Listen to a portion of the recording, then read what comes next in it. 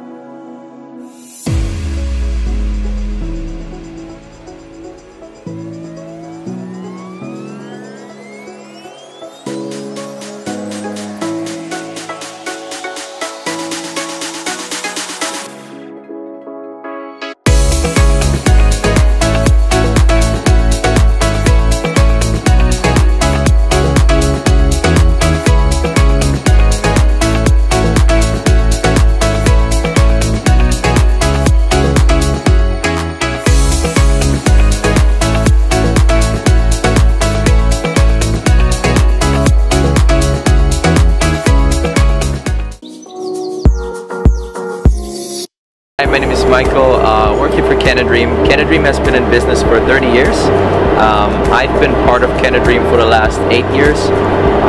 We're going to look at a few motorhomes today, some of which are considered maxi motorhomes. Those are the C classes that some of you might be familiar with. And then we have some deluxe van campers which would fall under the category B class motorhomes. They're very small but ideal for couples, whereas C class motorhomes are ideal for larger families up to 6 people. Right now in our fleet, we're in Toronto, we keep 180 motorhomes, but nationwide we have 1,600, and we welcome guests from all over the world. This season, of course, we have the challenge of COVID, but we try our best to sanitize, social distance, and still invite our local guests, our domestic Canadian guests, to experience their country on their own pace. Hi guys, so we are just checking out Canadream, another camper, just so you have an idea of a bigger one. So this one sleeps 6. It is called the Max C. It actually sleeps technically 3 kids, 4 adults, but they say it's recommended only for 6. As you could see, there was 2 adults fit at the top and then 2 adults in the back. In this dinette, it switches down to a bed, just as in the SVC Super Camper, but this one, it has awesome reclining chairs. It has TV up there that swivels out, and then actually this whole entire wall here from front to back, it moves out about 1.5 to 2 feet, so you would have a lot of space here in the middle for walking. So yeah, this camper is roughly the same price as the smaller ones. So actually the smaller ones, technically the price to buy one at least is actually more expensive than the bigger ones, surprisingly. So Canadream, they rent RVs, and if you like it that much, you can actually buy them as well. They have an office here, you can buy the RVs. They're usually roughly around 80 grand Canadian. I think it's a great price and it would be a great investment.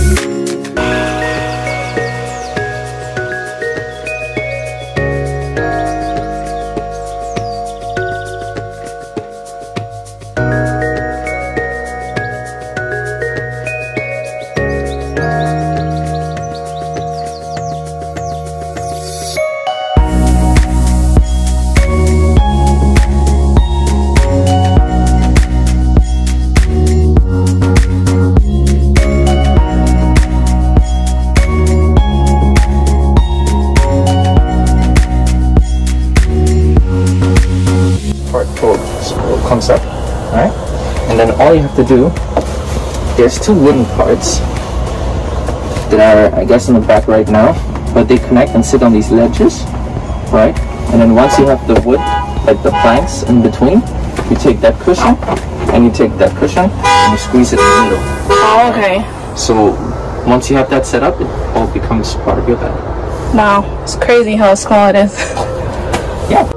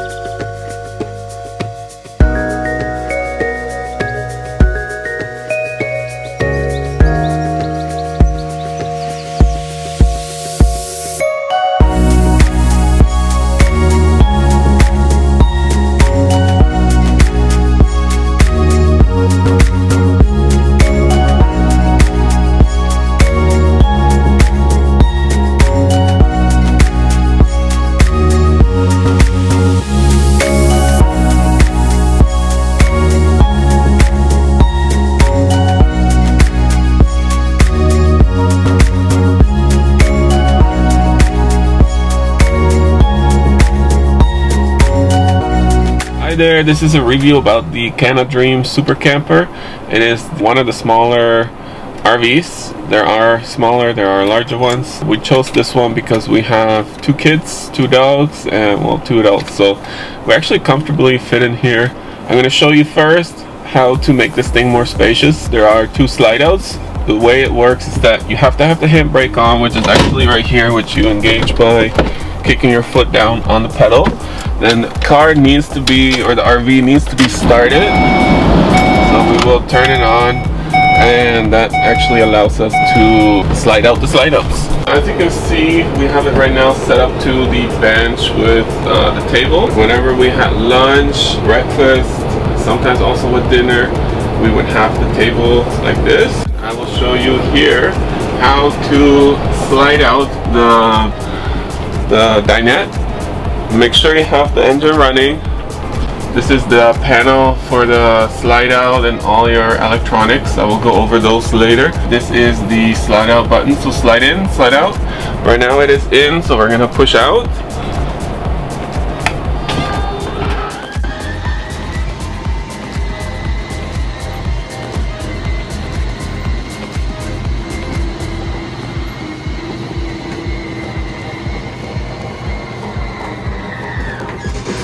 The slide out for the master bedroom, if you want to call it master bedroom, is right here.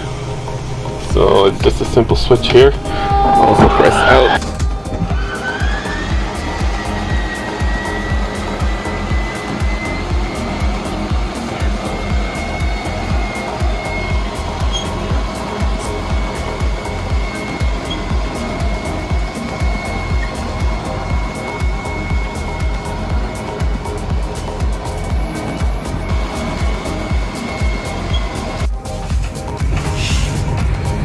So as you can see, the bed is cut in half, but it's actually angled. So you just push it down, flatten out the sheets, and we actually did not feel this at all, the edge in the middle. And we were surprised, we actually slept really good. This bed is very comfortable and we had no problems. To separate this at night, we actually did use the curtain here. So this is a curtain that just splits one room, or as we have the kids here, we actually had our 5-year-old sleeping here. I'll show you this in a minute, how to convert this. And then we actually brought our, really just a playpen for our 1-year-old daughter. So she slept here. And we have the dog bed here on the floor behind the driver's seat. And we have a big German Shepherd and a small dog. And they just slept here. And we were able to squeeze through here whenever we had a campfire outside. We would be able to squeeze through, come on through, and then our son, whenever he had to pee at night, it happens, he was still able to squeeze through here as well and use the washroom. As a button here for night light. So it actually puts a little light in the washroom, and there's a little light by the steps where you come in at night. Then you had a few drinks, or it's just dark outside. The kids are sleeping. You need to escape outside. It's all good. The night light is for, of course, the kids being able to use the washroom at night. So this is the air conditioning and furnace heating thermostat. The on and off button is just the purple button right here. All the RVs have quite similar thermostats. So the air conditioner unit's right here. Depending how you want the air, you can have more air here. If you close this, it actually has central air vents here. So there's 4 on this side. There are 2 here, 1 in the bathroom and 1 in the back bathroom as well. So it's actually quite good. Like, we've had no problems with the air conditioner. We were plugged into several campsites with electric. Right now we are plugged into our home because we made it back home after 4 weeks of renting this RV. We actually had no problems whatsoever. The RV was very well maintained. We had no issues, no flat tires, no window chips. The only issue that we did have was the DVD player right here. It would sometimes play a movie, sometimes not. That is the only negative thing that I would have to say, or well, there are 2 things I guess I would have to say that are negative. The DVD player, sometimes mid-movie it would stop working. The other thing, because there is a skylight which is great, at the same time it's very bright here as our son was sleeping below here, so we did have a piece of cardboard that we brought with us, and we just used some tape that wouldn't damage anything, and we just taped it up. I don't know if there is supposed to be a curtain. It does not look like it. There is, for at night, you can close this up. There's a curtain that is supplied that you can actually just Velcro on there. It has Velcro edges, so you can just stick it on there however you like and seal this off for privacy at night. Plus it keeps the dark in, the light out. We have little kids and they wake up from the tiniest bit of light in the morning, so we had cardboard up at the top and we had cardboard at the bottom. However, our dogs would go on the chairs in the morning and bark at other people walking by or animals. So we did block it off by putting cardboard there. We did also cover up this window. We actually had a poster from My Big Trips. That is our YouTube channel. We just posted or put it on the window so other people could follow us. Whenever our door was open, they would see our YouTube channel name. If you're not subscribed, please do. It really helps us out, and click like on the video. It really helps us a lot. To continue, all the windows they have blackout curtains, so they're very good. Like, just pull them and then go back up. There are some easy night lights. You just press, or I guess if you're having a meal, you can just turn those on. But there are light switches here too. The living room lights, kitchen lights. This is the Arctic button. That is, if you're renting this RV and it is winter time, you need to turn on the Arctic button so that your gray water and black water don't freeze at night or well, during the day anywhere. This is your water pump. Without having this on, the water will not come out of the tap. The reason the water is splashing right now is we are basically out of water and the pump was off, but I'm pretty sure we're out of water. This is the gas heater for the water. You also have electric water. So if you choose to use gas, you would hear it right now. Yeah, you hear it underneath. It's heating up the water tank right away. Gas is much quicker to heat up your water, but at the end we left it off because we didn't want to have to refill it and we were driving a lot. So if you're driving a lot or connected to electric, like an outlet at a campsite, or if you want to run your generator all the time, you can use just electric to heat your water, and it will do a good job. We had, for the last 3 days of our trip, we had just been using the electric water, and if there was 2 people taking a shower, 1 at a time of course, because that shower is tiny, it still gave you enough water, or hot water. When you are connected to a 20 or 30 amp outlet or are running the generator, which actually, if I can show you, the stop button is right here. If I press it, you'll start hearing it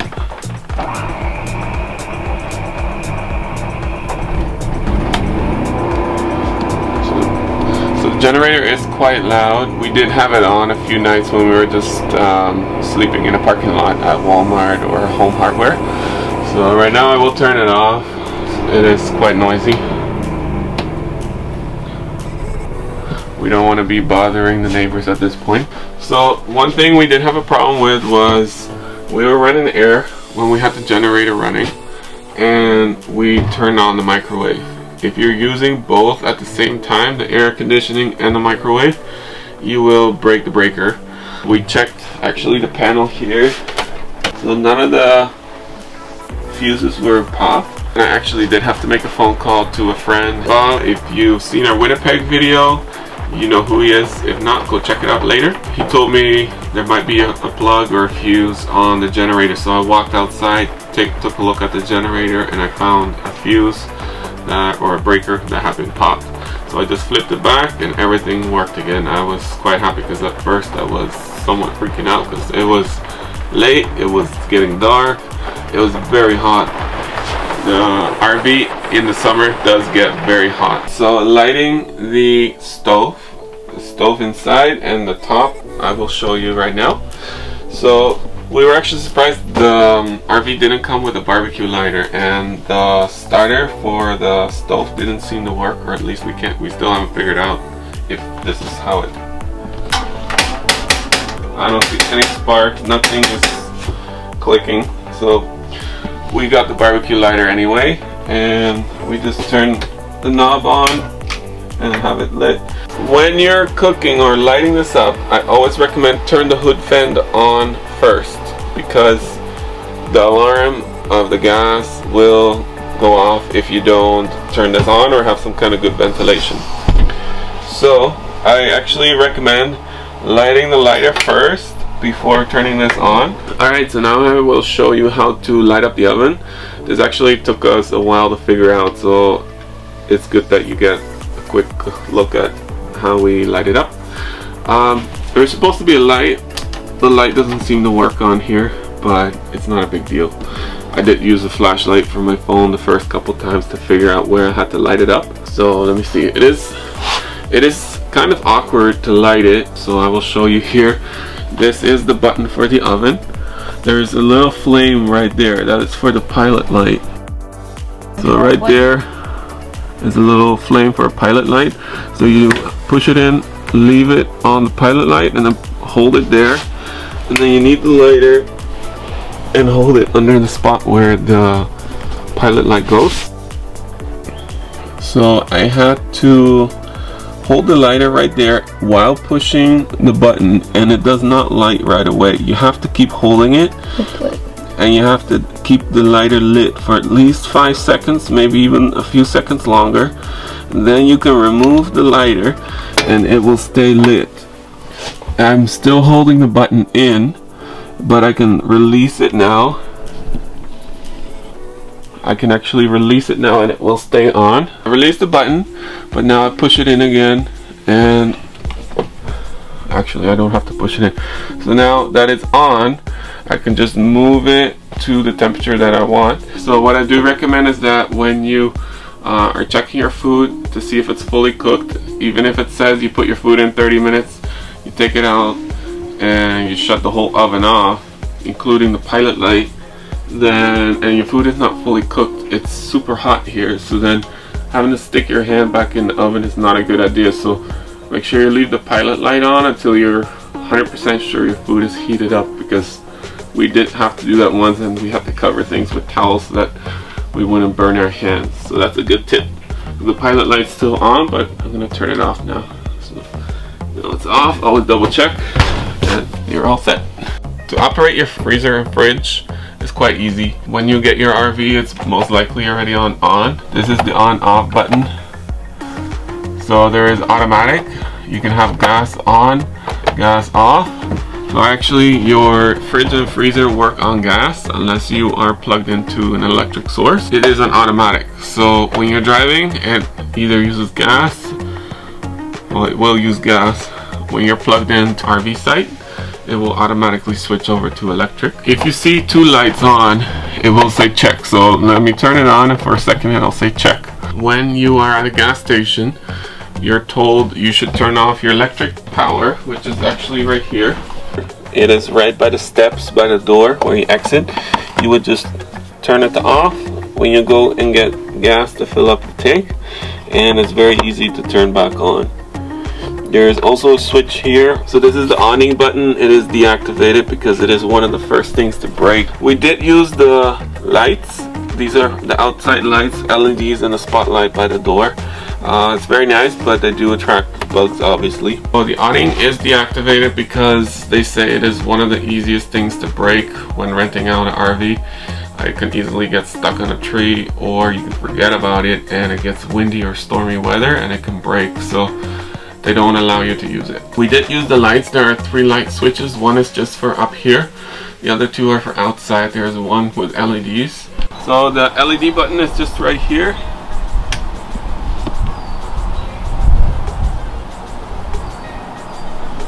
That is the one we did use a couple times. It was very nice when it was dark at a campsite. The other one is this one. This light here is the one that's close to the door. Just attracted one night so many mosquitoes. When I just let the dogs outside, we had 6 mosquitoes come inside in a matter of just opening and closing the door within a second. So that's the one I don't want to use. There's a fire alarm right here. If there's smoke, if you're making bacon, this thing is going to go off for sure. So we only did it once. Then there's another alarm. This alarm is carbon monoxide, so if you have the gas running, this will go off, which means you have to open all doors, quickly exit the vehicle, and just let it air out. And also, of course, make sure your gas is off. The vehicle is equipped with a solar panel and batteries. The battery information thing, I don't know what it is. It's here. We didn't touch it. We didn't do anything with it, but this is the device. This is the toilet room, or whatever you want to call it. It's not fully a bathroom because the shower and your closets are over there and your sink. So the toilet is right here. We actually, I don't know if you saw our video between Thunder Bay and Calgary. Bathroom, very tiny. It's like one of those airplane ones, I mean, but there's not even a sink. So it's basically smaller than your airplane toilet. I recommend buying the toilet paper from the Canadream. I know it sucks they charge you for everything, but it's gonna save you money in the end by not having to buy a snake, because the snake cost me $30. If I just bought the toilet paper, it would have cost me maybe $15 or $20 for the whole month. So it would have been cheaper and would have saved me the problems. We ended up having to unclog it like 3 times because it would just happen again and again. So we actually chose, very nasty, I know, unfortunately, not to put the toilet paper down there anymore. We just had a garbage bag on the side and we would throw it out daily. Just put the toilet paper in the garbage. You've already seen me unclog it. You've seen me unload the tanks. When you unload it, or after you unload the tanks, you have to drop these tablets that you also have to buy at the Canadream. I think they're $2 per tablet. You drop them in the tank or through the toilet every time after you have emptied the tanks. It just kind of neutralizes the odor.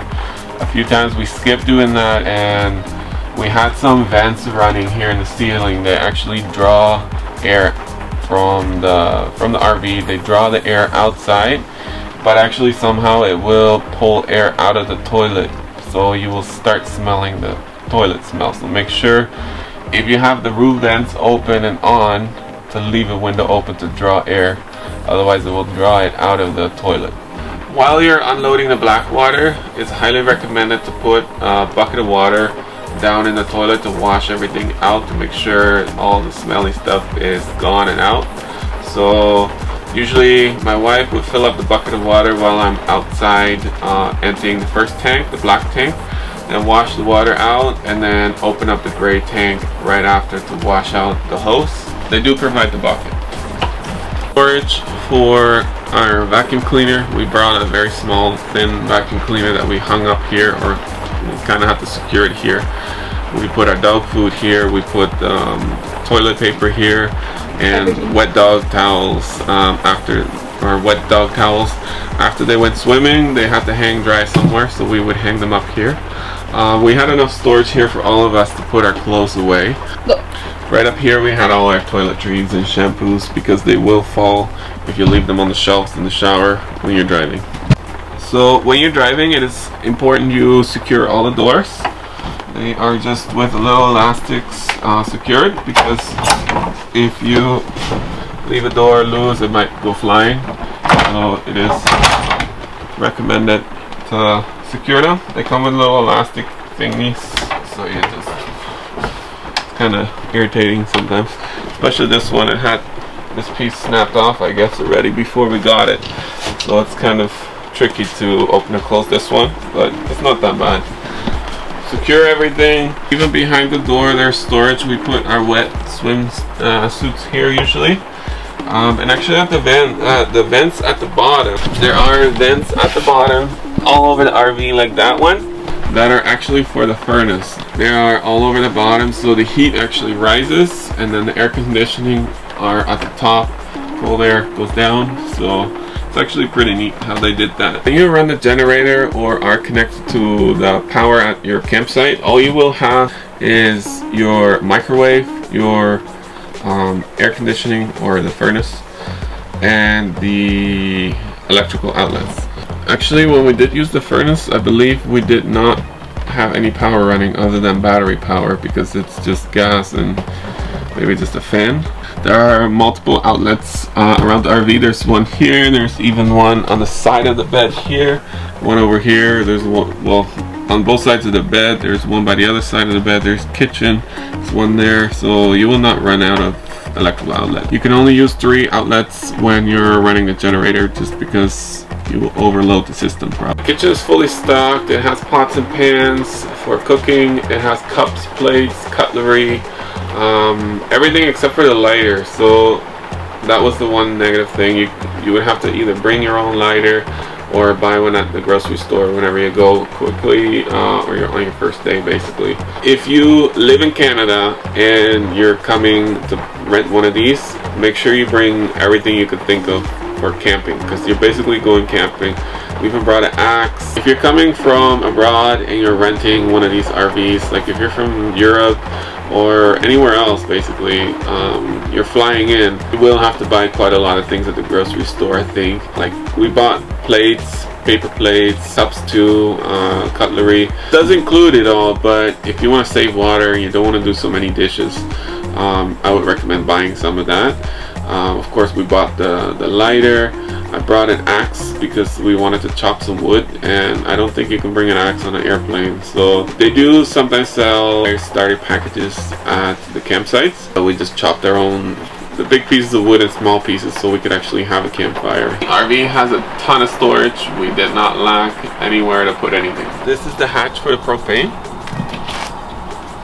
Right here. Every time you get fuel, you have to turn this off, because of course there is a pilot light, and fire at a gas station is not a good idea. So whenever you're at a gas station, just turn it all the way down, and then you fill up. It is recommended to also turn the power off, but we did skip it every now and then because it doesn't actually say it on the warning sticker by the fuel tank. This is the one that you do want to turn off when you get gas. This is also here for fill-ups. Most campsites will have a fill-up, or some gas stations will have a fill-up. There's a dial right here.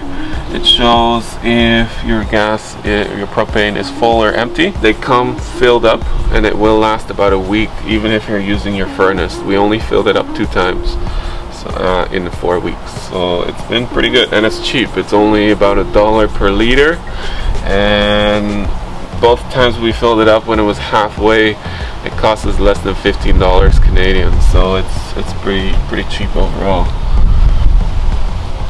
So there's a lot of storage compartments here. They're all different sizes. They're all pretty much the same depth, except for the big one here at the back. So we did have a big umbrella and camping chair, then the stroller and everything. We just put it in here. It goes all the way through to the other side. RVs do seem to have a bit more storage actually than caravans, or what do you want to call them, trailer home. When you're at a campsite, this is actually where you can hook up your instant water, city water connection, or your campsite connection. It would be right here. When you're filling up your water, you can just fill it up here.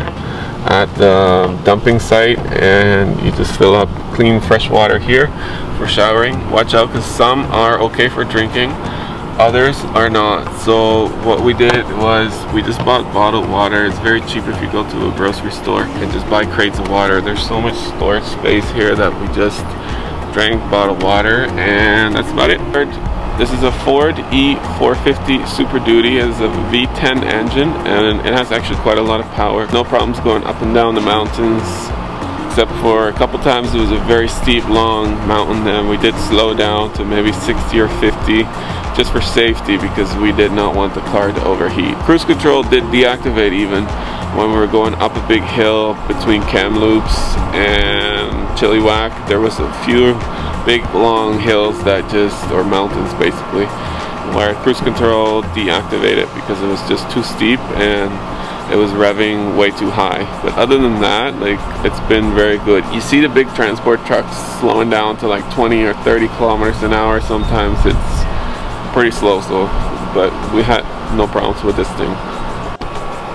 As you can see, we hit a few bugs. So we cleaned a few.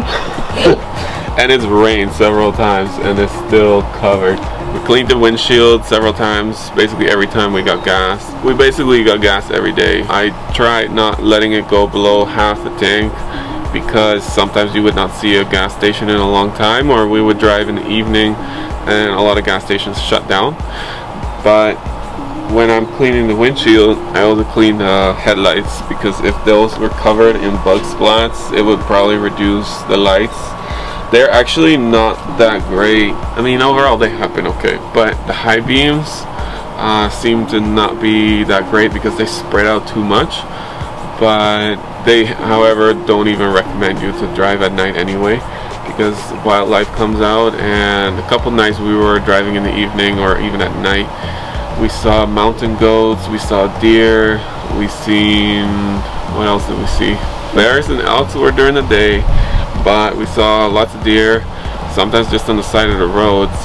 And what the mountain goats were on the middle of the road, they wouldn't even move, so we had to slow down and kind of go around them. But they were like, whatever, I don't care, you're coming. And you don't want to hit a mountain goat on the road.